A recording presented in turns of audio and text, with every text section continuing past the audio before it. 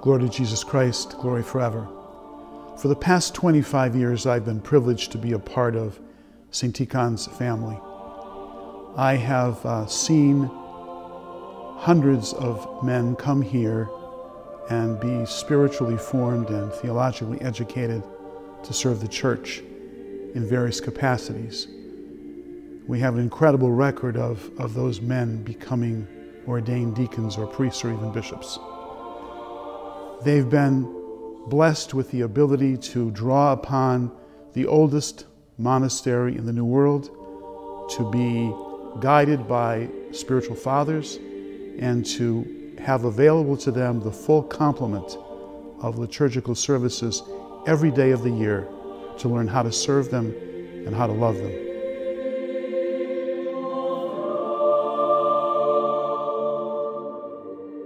Just seeing the liturgical life lived out here, since they don't miss a beat at the monastery. A lot of these services I've never been a part of before. So it's great getting to experience those. It's giving me a frame of reference, because God willing, I hope to also be a priest one day and be assigned to a parish. You have to come here. You have to experience it. It's that immersion in the liturgical life and prayer life which changes you over time, service by service, season by season. You're changed. So it just works on you, slowly and slowly and slowly, like water beating on stones, and over time they become smooth. The more students that come here, the more priests we will have for this church, and the more the Orthodox Church in America will grow. St. Tikhon's is unique in America because our founder, St. Tikhon of Moscow, he grew up in Russia at a place that had not only a seminary but a monastery. He knew the importance of that kind of formation and what it gave to him, what it had to offer for the church. And when he came here to America, he knew that in order for America to be a successful mission, to have a great outreach potential, he knew that there would have to be something similar in America. So St. Tikhon's monastery really is St. Tikhon's vision. It's his heart, it's his intention, it's his very life. Everything that he wanted the American church to be, he wanted it to begin here. He knew that it was exceptionally important in the foundation of, not only for the monastics, for the foundation of the Orthodox Church in America, but more so for the priests that would come here to be trained, and for the impartation of grace. That's a formation of the heart which is so important. It's not quantifiable, it's not something you can see, but it's real.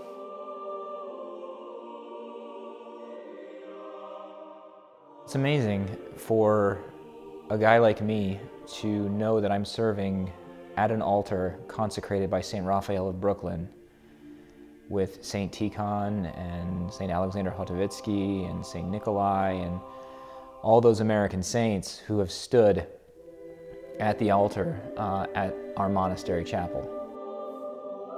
So that, I think, is the most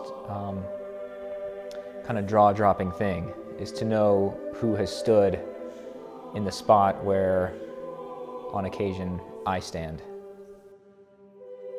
It's said that, the main classroom is the classroom of the kleros. There's nothing, no matter what you're called to in the church, there's nothing that will prepare you more than the life of the church itself for whatever you're going to engage in.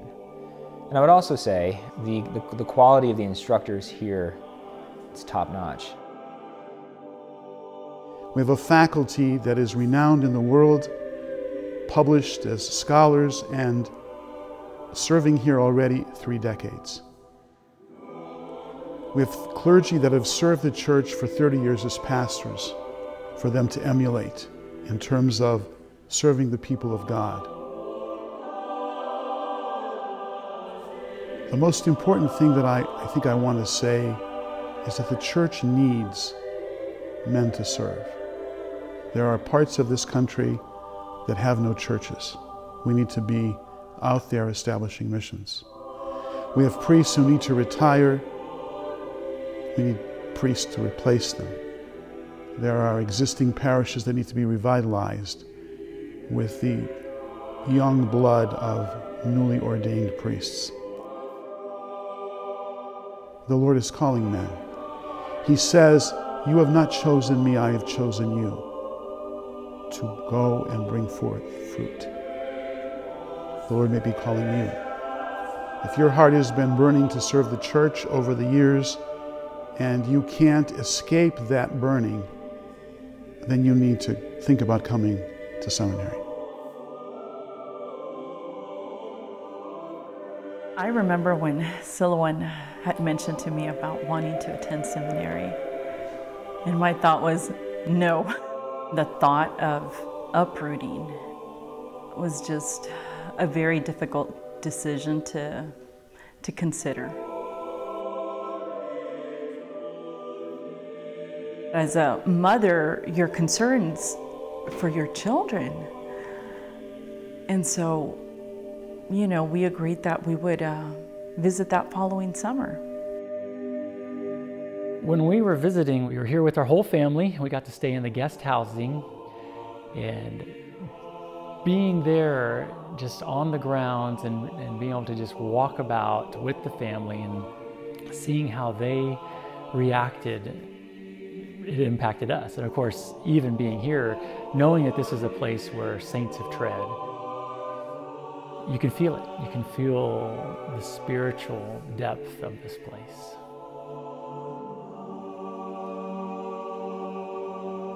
The whole family just loved it. There's this peace, and it's incredible. You cannot describe it. You have to experience it yourself. And once we visited, we knew that this is where we were going to come back to. And I remember the day that we had to pack up and go after staying on the monastery grounds. Silouan and I looking at each other. And we were I remember our eyes were so watery and thinking, we don't want to leave. But to think that we had St. Tikhon's to look forward to gave me that peace, you know, that strength that I needed to leave knowing that this is where I was going to come back to.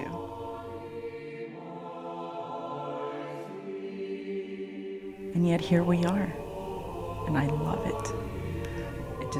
I can't explain the joy that I have and the peace of being here. And here my little 5-year-old loves it. He has so many friends. This place has just so many families, so many kids.